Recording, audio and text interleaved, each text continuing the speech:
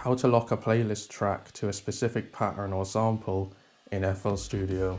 To lock a playlist track to a specific pattern, sample or plugin in FL Studio, go to the playlist track you'd like to lock. Right-click and go down to Lock to Content. If the track is empty, the first clip you put onto that track will be the one that the track is locked to. For example, if you paste a kick onto that track, you'll only be able to paste the kick onto that track. If you try to paste something else, it'll still paste the kick. If you already have clips on that track, according to the manual, the clip that is mostly on that track will be the one locked to it. But from my testing, whatever clips are on that track will be locked to that track. More than one clip can be locked to that track in my testing.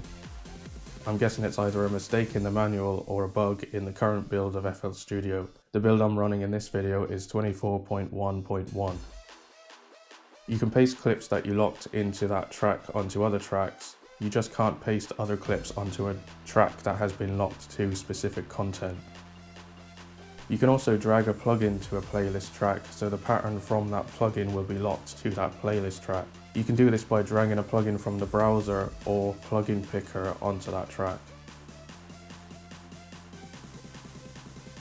But that's how to lock playlist tracks to specific patterns, samples or plugins in FL Studio.